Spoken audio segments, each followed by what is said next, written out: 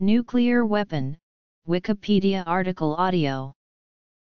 A nuclear weapon is an explosive device that derives its destructive force from nuclear reactions, either fission or from a combination of fission and fusion reactions.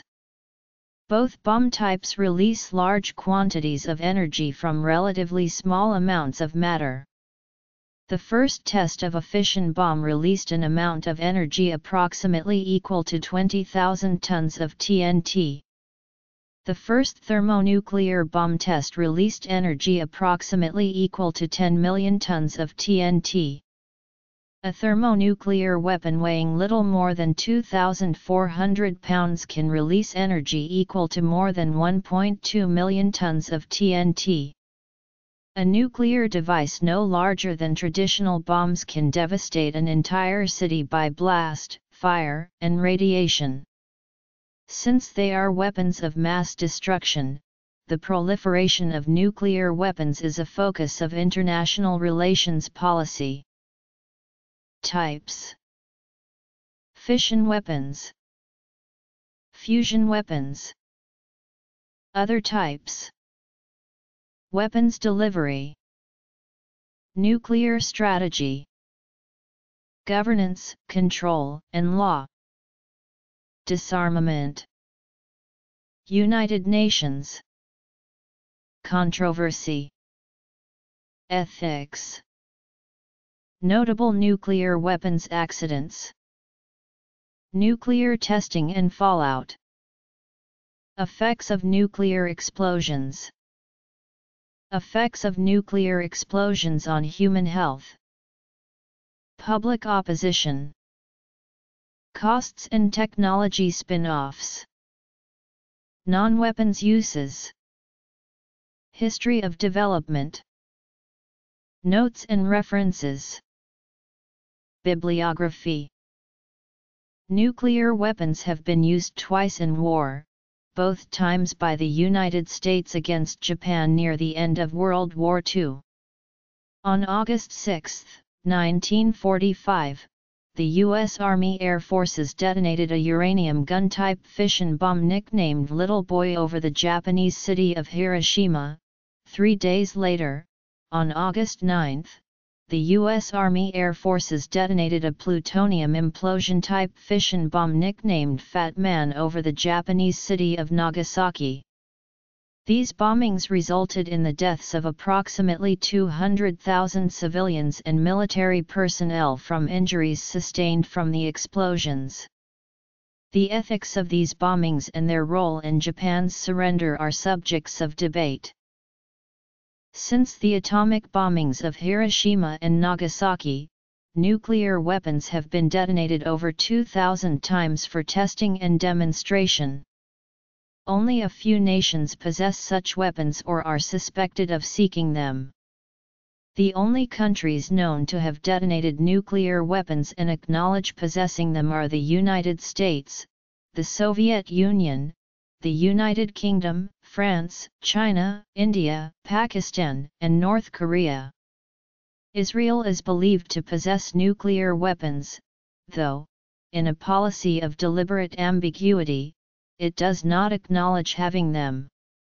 Germany, Italy, Turkey, Belgium, and the Netherlands are nuclear weapons-sharing states. South Africa is the only country to have independently developed and then renounced and dismantled its nuclear weapons. The Treaty on the Non-Proliferation of Nuclear Weapons aims to reduce the spread of nuclear weapons, but its effectiveness has been questioned, and political tensions remained high in the 1970s and 1980s. Modernization of weapons continues to this day. There are two basic types of nuclear weapons, those that derive the majority of their energy from nuclear fission reactions alone, and those that use fission reactions to begin nuclear fusion reactions that produce a large amount of the total energy output. All existing nuclear weapons derive some of their explosive energy from nuclear fission reactions. Weapons whose explosive output is exclusively from fission reactions are commonly referred to as atomic bombs or atom bombs. This has long been noted as something of a misnomer, as their energy comes from the nucleus of the atom, just as it does with fusion weapons. In fission weapons, a mass of fissile material is forced into supercriticality, allowing an exponential growth of nuclear chain reactions either by shooting one piece of subcritical material into another or by compressing using explosive lenses a subcritical sphere of material using chemical explosives to many times its original density. The latter approach is considered more sophisticated than the former, and only the latter approach can be used if the fissile material is plutonium. A major challenge in all nuclear weapon designs is to ensure that a significant fraction of the fuel is consumed before the weapon destroys itself. The amount of energy released by fission bombs can range from the equivalent of just under a ton to upwards of 500,000 tons of TNT. All fission reactions generate fission products, the remains of the split atomic nuclei. Many fission products are either highly radioactive or moderately radioactive, and as such, they are a serious form of radioactive contamination if not fully contained. Fission products are the principal radioactive component of nuclear fallout. The most commonly used fissile materials for nuclear weapons applications have been uranium-235 and plutonium-239. Less commonly used has been uranium-233. Neptunium-237 and some isotopes of americium may be usable for nuclear explosives as well, but it is not clear that this has ever been implemented, and their plausible use in nuclear weapons is a matter of dispute. The other basic type of nuclear weapon produces a large proportion of its energy in nuclear fusion reactions. Such fusion weapons are generally referred to as thermonuclear weapons or more colloquially as hydrogen bombs, as they rely on fusion reactions between isotopes of hydrogen. All such weapons derive a significant portion of their energy from fission reactions used to trigger fusion reactions, and fusion reactions can themselves trigger additional fission reactions. Only 6 countries, United States, Russia, United Kingdom, China, France, and India, have conducted thermonuclear weapon tests.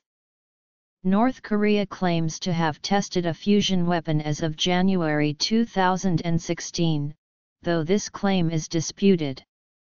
Thermonuclear weapons are considered much more difficult to successfully design and execute than primitive fission weapons.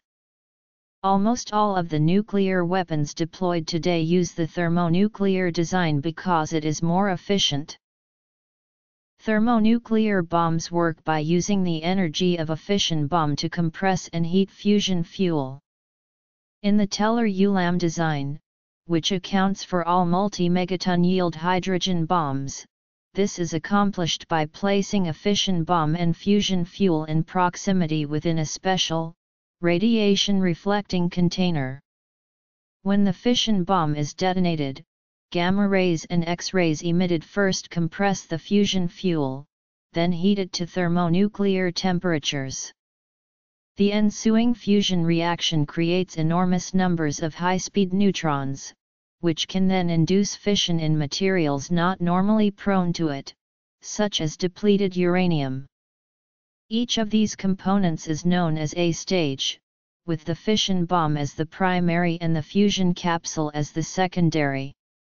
In large, megaton-range hydrogen bombs, about half of the yield comes from the final fissioning of depleted uranium. Virtually all thermonuclear weapons deployed today use the two-stage design described above, but it is possible to add additional fusion stages, each stage igniting a larger amount of fusion fuel in the next stage. This technique can be used to construct thermonuclear weapons of arbitrarily large yield, in contrast to fission bombs, which are limited in their explosive force. The largest nuclear weapon ever detonated, the Tsar Bomba of the USSR, which released an energy equivalent of over 50 megatons of TNT, was a three-stage weapon. Most thermonuclear weapons are considerably smaller than this, due to practical constraints from missile warhead space and weight requirements. Fusion reactions do not create fission products, and thus contribute far less to the creation of nuclear fallout than fission reactions, but because all thermonuclear weapons contain at least one fission stage, and many high-yield thermonuclear devices have a final fission stage, thermonuclear weapons can generate at least as much nuclear fallout as fission-only weapons. There are other types of nuclear weapons as well. For example, a boosted fission weapon is a fission bomb that increases its explosive yield through a small number of fusion reactions, but it is not a fusion bomb. In the boosted bomb, the neutrons produced by the fusion reactions serve primarily to increase the efficiency of the fission bomb. There are two types of boosted fission bomb: internally boosted, in which a deuterium-tritium mixture is injected into the bomb core, and externally boosted, in which concentric shells of lithium deuteride and depleted uranium are layered on the outside of the fission bomb core. Some nuclear weapons are designed for special purposes. A neutron bomb is a thermonuclear weapon that yields a relatively small explosion but a relatively large amount of neutron radiation. Such a device could theoretically be used to cause massive casualties while leaving infrastructure mostly intact and creating a minimal amount of fallout. The detonation of any nuclear weapon is accompanied by a blast of neutron radiation. Surrounding a nuclear weapon with suitable materials creates a weapon known as a salted bomb. This device can produce exceptionally large quantities of long-lived radioactive contamination. It has been conjectured that such a device could serve as a doomsday weapon because such a large quantity of radioactivities with half-lives of decades, lifted into the stratosphere where winds would distribute it around the globe, would make all life on the planet extinct. In connection with the Strategic Defense Initiative, research into the nuclear pumped laser was conducted under the DOD program Project Excalibur, but this did not result in a working weapon. The concept involves the tapping of the energy of an exploding nuclear bomb to power a single-shot laser which is directed at a distant target. During the Starfish Prime high-altitude nuclear test in 1962, an unexpected effect was produced which is called a nuclear electromagnetic pulse. This is an intense flash of electromagnetic energy produced by a rain of high-energy electrons which in turn are produced by a nuclear bomb's gamma rays. This flash of energy can permanently destroy or disrupt electronic equipment if insufficiently shielded. It has been proposed to use this effect to disable an enemy's military and civilian infrastructure as an adjunct to other nuclear or conventional military operations against that enemy. Because the effect is produced by high-altitude nuclear detonations, it can produce damage to electronics over a wide, even continental, geographical area.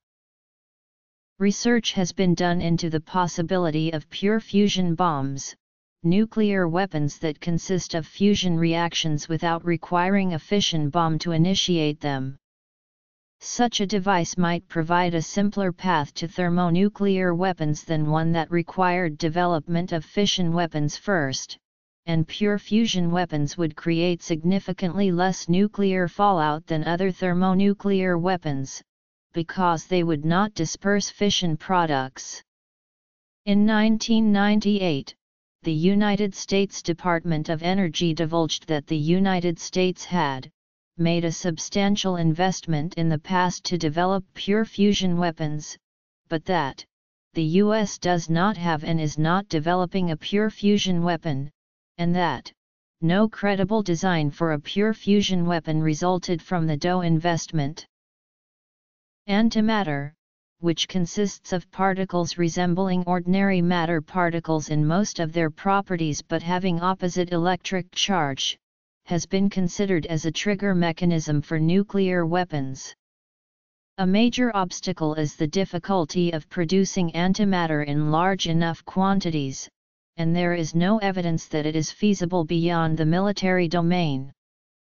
However, the U.S. Air Force funded studies of the physics of antimatter in the Cold War, and began considering its possible use in weapons, not just as a trigger, but as the explosive itself.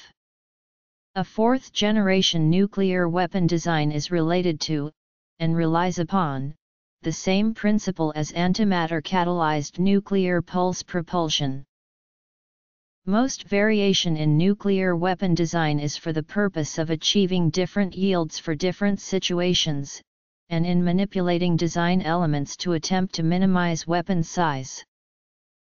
The system used to deliver a nuclear weapon to its target is an important factor affecting both nuclear weapon design and nuclear strategy. The design, development, and maintenance of delivery systems are among the most expensive parts of a nuclear weapons program.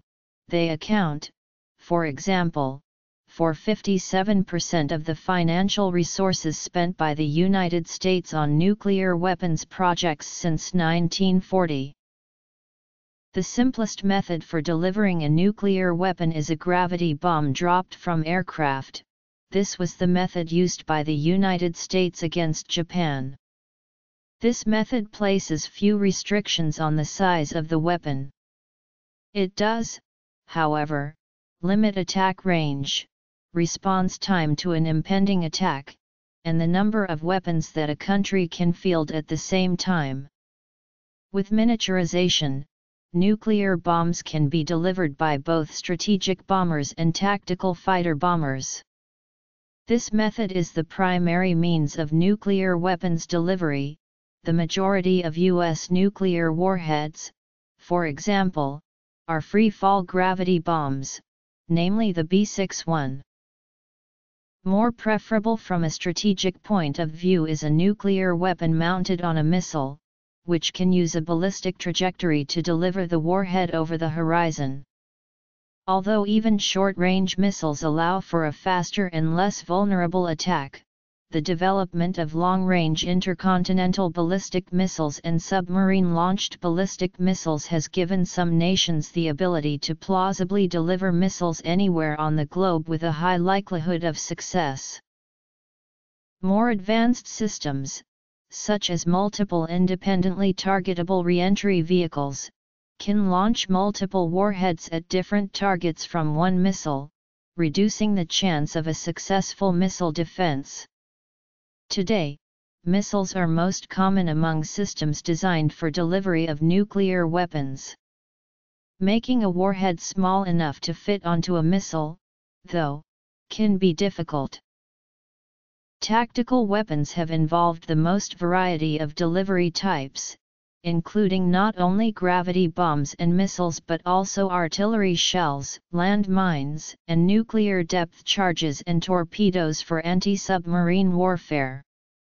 An atomic mortar has been tested by the United States. Small, two-man portable tactical weapons, such as the Special Atomic Demolition Munition, have been developed, although the difficulty of combining sufficient yield with portability limits their military utility. Nuclear warfare strategy is a set of policies that deal with preventing or fighting a nuclear war. The policy of trying to prevent an attack by a nuclear weapon from another country by threatening nuclear retaliation is known as the strategy of nuclear deterrence. The goal in deterrence is to always maintain a second strike capability and potentially to strive for first strike status. During the Cold War, policy and military theorists considered the sorts of policies that might prevent a nuclear attack, and they developed game theory models that could lead to stable deterrence conditions. Different forms of nuclear weapons delivery allow for different types of nuclear strategies. The goals of any strategy are generally to make it difficult for an enemy to launch a preemptive strike against the weapon system and difficult to defend against the delivery of the weapon during a potential conflict. This can mean keeping weapon locations hidden, such as deploying them on submarines or land mobile transporter erector launchers whose locations are difficult to track, or it can mean protecting weapons by burying them in hardened missile silo bunkers. Other components of nuclear strategies included using missile defenses to destroy the missiles before they land, or implementing civil defense measures using early warning systems to evacuate citizens to safe areas before an attack. Weapons designed to threaten large populations or to deter attacks are known as strategic weapons. Nuclear weapons for use on a battlefield in military situations are called tactical weapons. Initial stage: the first 9 weeks, in which are the greatest number of deaths, with 90% due to thermal injury and slash or blast effects and 10% due to super-lethal radiation exposure. Intermediate stage from 10-12 weeks. The deaths in this period are from ionizing radiation in the median lethal range LD50, late period lasting from 13-20 weeks.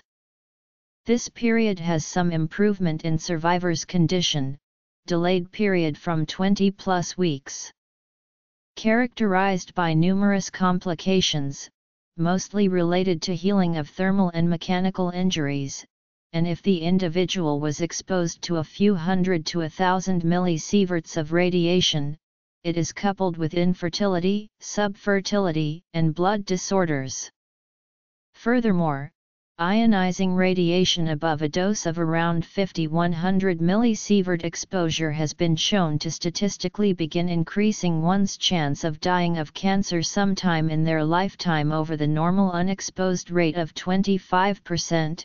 In the long term, a heightened rate of cancer, proportional to the dose received, would begin to be observed after 5+ years, with lesser problems such as eye cataracts and other more minor effects in other organs and tissue also being observed over the long term. Critics of nuclear war strategy often suggest that a nuclear war between two nations would result in mutual annihilation. From this point of view, the significance of nuclear weapons is to deter war because any nuclear war would escalate out of mutual distrust and fear, resulting in mutually assured destruction. This threat of national, if not global, destruction has been a strong motivation for anti-nuclear weapons activism. Critics from the peace movement and within the military establishment have questioned the usefulness of such weapons in the current military climate. According to an advisory opinion issued by the International Court of Justice in 1996, the use of such weapons would generally be contrary to the rules of international law applicable in armed conflict, but the court did not reach an opinion as to whether or not the threat or use would be lawful in specific extreme circumstances such as if the survival of the state were at stake. Another deterrence position is that nuclear proliferation can be desirable. In this case, it is argued that, unlike conventional weapons, nuclear weapons deter all-out war between states, and they succeeded in doing this during the Cold War between the US and the Soviet Union. In the late 1950s and early 1960s, Gen. Pierre-Marie Gallois of France, an advisor to Charles de Gaulle, argued in books like The Balance of Terror, Strategy for the Nuclear Age that mere possession of a nuclear arsenal was enough to ensure deterrence, and thus concluded that the spread of nuclear weapons could increase international stability. Some prominent neo-realist scholars, such as Kenneth Waltz and John Mearsheimer, have argued, along the lines of Gallois, that some forms of nuclear proliferation would decrease the likelihood of total war, especially in troubled regions of the world where there exists a single nuclear weapon state. Aside from the public opinion that opposes proliferation in any form, there are two schools of thought on the matter: those, like Mearsheimer, who favored selective proliferation, and Waltz, who was somewhat more non-interventionist. Interest in proliferation and the stability-instability paradox that it generates continues to this day, with ongoing debate about indigenous Japanese and South Korean nuclear deterrent against North Korea. The threat of potentially suicidal terrorists possessing nuclear weapons complicates the decision process. The prospect of mutually assured destruction might not deter an enemy who expects to die in the confrontation. Further, if the initial act is from a stateless terrorist instead of a sovereign nation, there might not be a nation or specific target to retaliate against. It has been argued, especially after the September 11, 2001 attacks, that this complication calls for a new nuclear strategy, one that is distinct from that which gave relative stability during the Cold War. Since 1996, the United States has had a policy of allowing the targeting of its nuclear weapons at terrorists armed with weapons of mass destruction. Robert Gallucci argues that although traditional deterrence is not an effective approach toward terrorist groups bent on causing a nuclear catastrophe, Gallucci believes that the United States should instead consider a policy of expanded deterrence, which focuses not solely on the would-be nuclear terrorists but on those states that may deliberately transfer or inadvertently lead nuclear weapons and materials to them.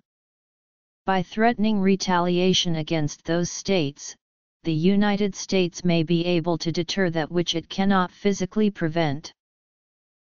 Graham Allison makes a similar case, arguing that the key to expanded deterrence is coming up with ways of tracing nuclear material to the country that forged the fissile material. After a nuclear bomb detonates, nuclear forensics cops would collect debris samples and send them to a laboratory for radiological analysis.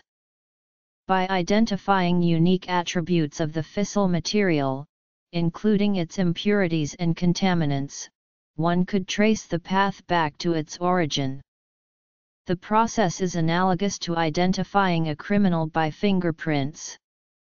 The goal would be twofold: first, to deter leaders of nuclear states from selling weapons to terrorists by holding them accountable for any use of their weapons; second, to give leaders every incentive to tightly secure their nuclear weapons and materials.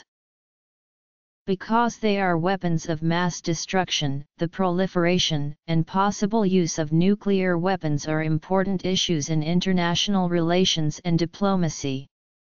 In most countries, the use of nuclear force can only be authorized by the head of government or head of state.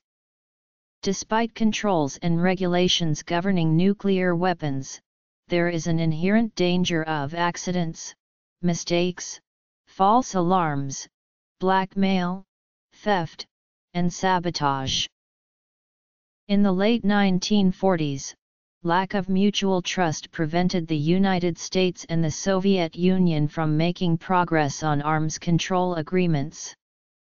The Russell-Einstein Manifesto was issued in London on July 9, 1955, by Bertrand Russell in the midst of the Cold War.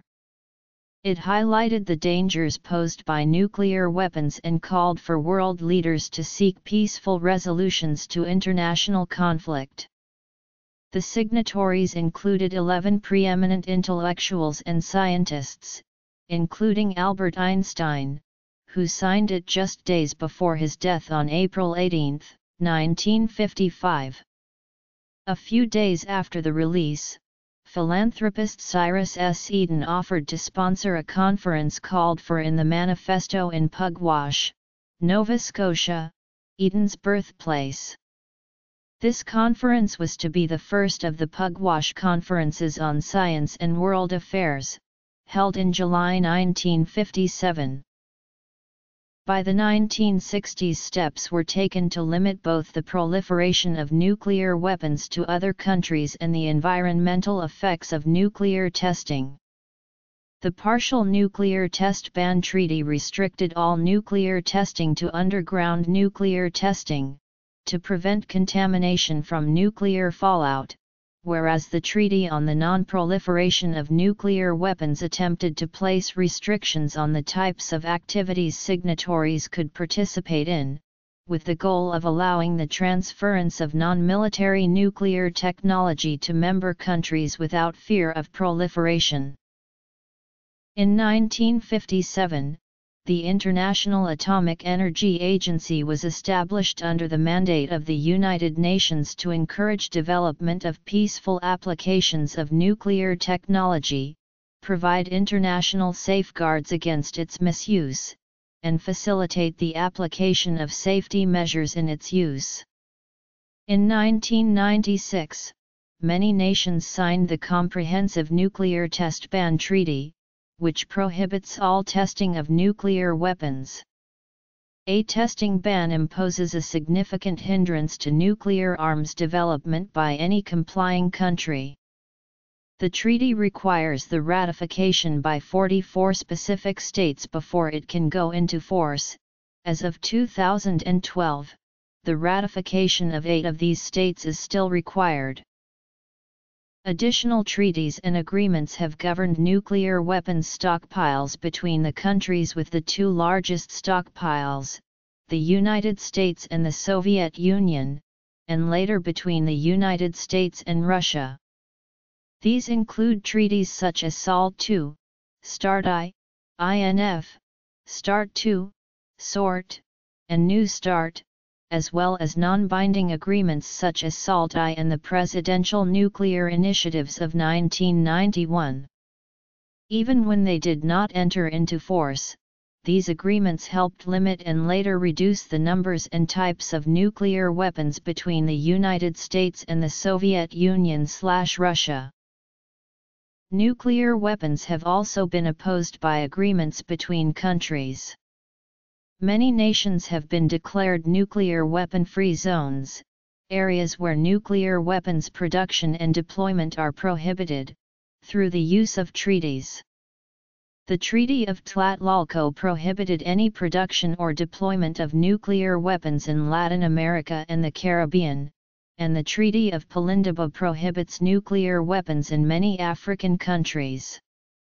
As recently as 2006, a Central Asian nuclear weapon-free zone was established amongst the former Soviet republics of Central Asia, prohibiting nuclear weapons. In 1996, the International Court of Justice, the highest court of the United Nations, issued an advisory opinion concerned with the legality of the threat or use of nuclear weapons. The court ruled that the use or threat of use of nuclear weapons would violate various articles of international law, including the Geneva Conventions, the Hague Conventions, the UN Charter, and the Universal Declaration of Human Rights. Given the unique, destructive characteristics of nuclear weapons, the International Committee of the Red Cross calls on states to ensure that these weapons are never used, irrespective of whether they consider them lawful or not. Additionally, there have been other, specific actions meant to discourage countries from developing nuclear arms. In the wake of the tests by India and Pakistan in 1998, economic sanctions were levied against both countries, though neither were signatories with the Nuclear Non-Proliferation Treaty. One of the stated casus belli for the initiation of the 2003 Iraq War was an accusation by the United States that Iraq was actively pursuing nuclear arms. In 1981, Israel had bombed a nuclear reactor being constructed in Iraq, in what it called an attempt to halt Iraq's previous nuclear arms ambitions. In 2007, Israel bombed another reactor being constructed in Syria.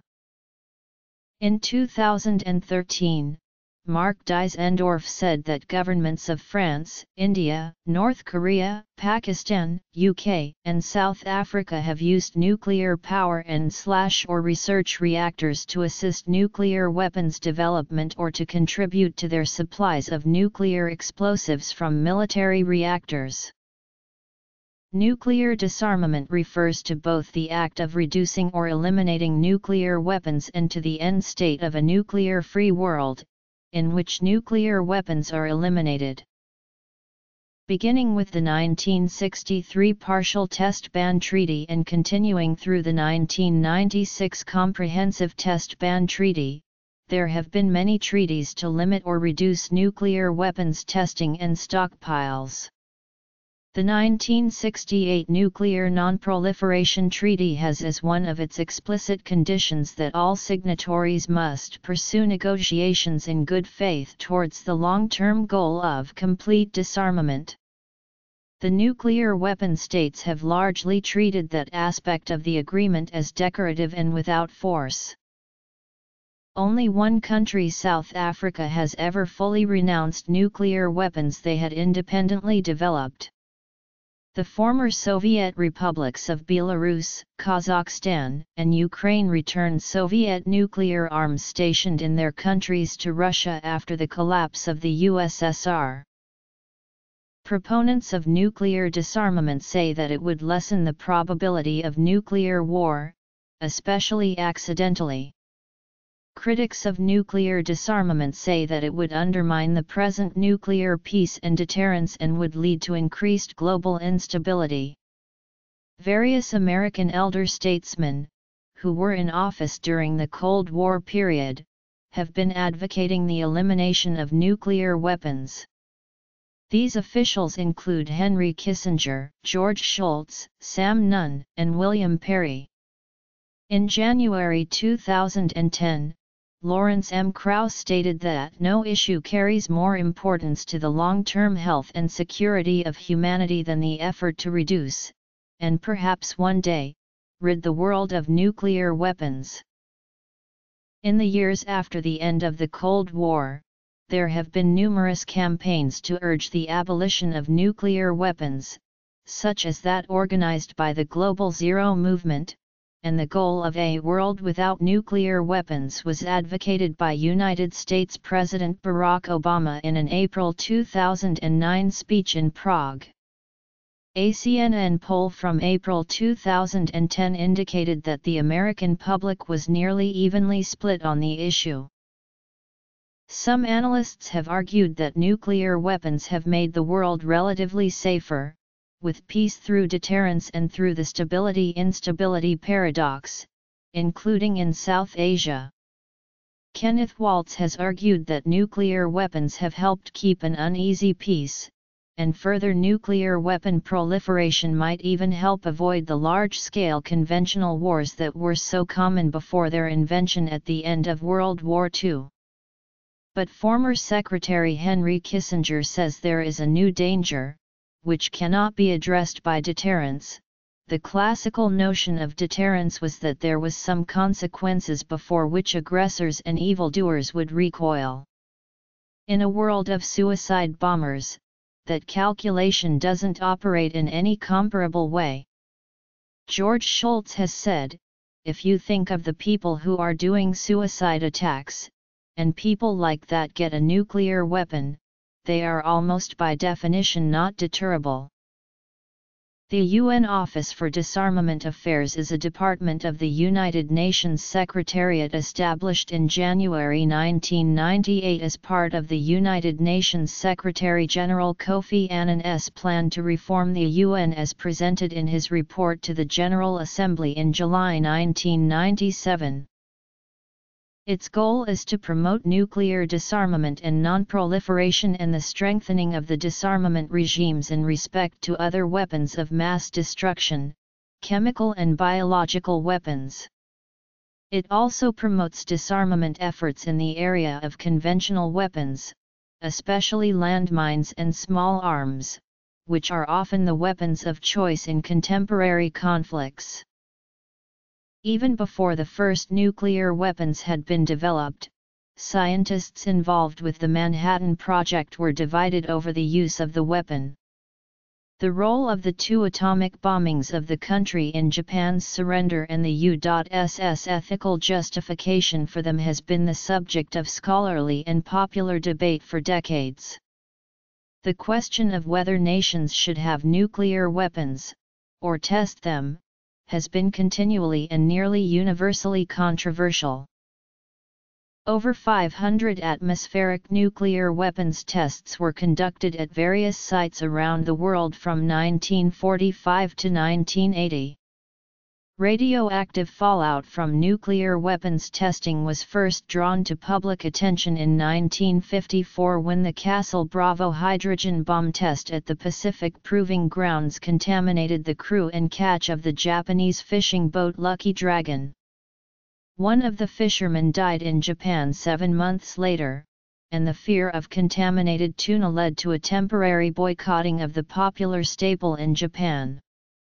The incident caused widespread concern around the world, especially regarding the effects of nuclear fallout and atmospheric nuclear testing, and provided a decisive impetus for the emergence of the anti-nuclear weapons movement in many countries.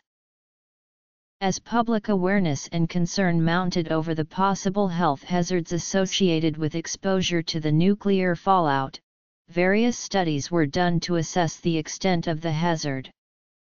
A Centers for Disease Control and Prevention/National Cancer Institute study claims that fallout from atmospheric nuclear tests would lead to perhaps 11,000 excess deaths amongst people alive during atmospheric testing in the United States from all forms of cancer, including leukemia, from 1951 to well into the 21st century. As of March 2009, the U.S. is the only nation that compensates nuclear test victims. Since the Radiation Exposure Compensation Act of 1990, more than $1.38 billion in compensation has been approved. The money is going to people who took part in the tests, notably at the Nevada test site, and to others exposed to the radiation. In addition, leakage of byproducts of nuclear weapon production into groundwater has been an ongoing issue, particularly at the Hanford site. Some scientists estimate that a nuclear war with 100 Hiroshima-size nuclear explosions on cities could cost the lives of tens of millions of people from long-term climatic effects alone. The climatology hypothesis is that if each city firestorms, a great deal of soot could be thrown up into the atmosphere which could blanket the Earth, cutting out sunlight for years on end, causing the disruption of food chains, in what is termed a nuclear winter. People near the Hiroshima explosion and who managed to survive the explosion subsequently suffered a variety of medical effects. Fallout exposure depending on if further afield individuals shelter in place or evacuate perpendicular to the direction of the wind, and therefore avoid contact with the fallout plume, and stay there for the days and weeks after the nuclear explosion, their exposure to fallout, and therefore their total dose, will vary. With those who do shelter in place, and/or evacuate, experiencing a total dose that would be negligible in comparison to someone who just went about their life as normal. Staying indoors until after the most hazardous fallout isotope, I-131 decays away to 0.1% of its initial quantity after 10 half-lives, which is represented by 80 days in I-131's case, would make the difference between likely contracting thyroid cancer or escaping completely from this substance depending on the actions of the individual. Peace movements emerged in Japan, and in 1954 they converged to form a unified Japanese Council against atomic and hydrogen bombs. Japanese opposition to nuclear weapons tests in the Pacific Ocean was widespread, and an estimated 35 million signatures were collected on petitions calling for bans on nuclear weapons. In the United Kingdom, the first Aldermaston March organised by the Campaign for Nuclear Disarmament took place at Easter 1958, when, according to the CND, several thousand people marched for 4 days from Trafalgar Square, London, to the Atomic Weapons Research Establishment close to Aldermaston in Berkshire, England, to demonstrate their opposition to nuclear weapons.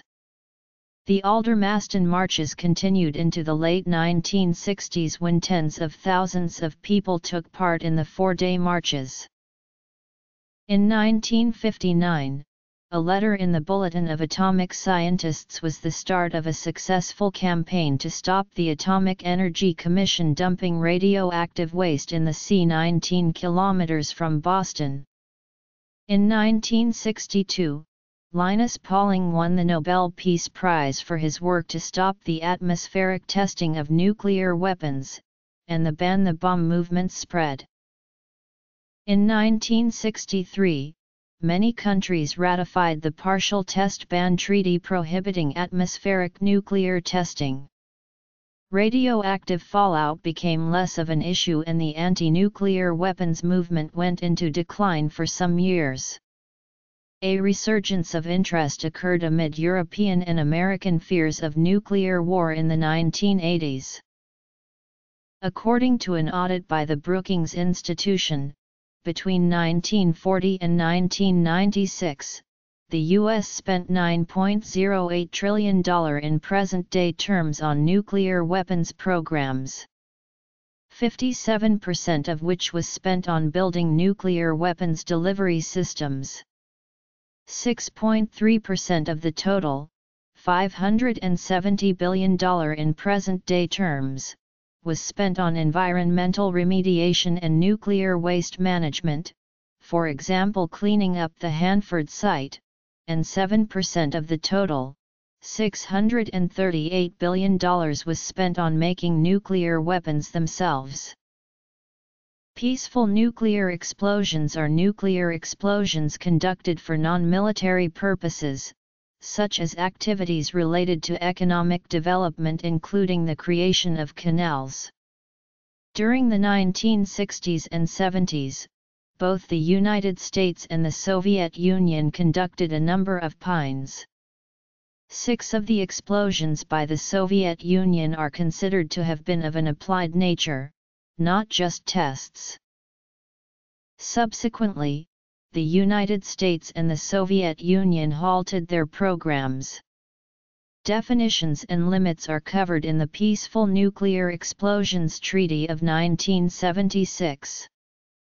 The Comprehensive Nuclear Test Ban Treaty of 1996, once it enters into force, will prohibit all nuclear explosions, regardless of whether they are for peaceful purposes or not.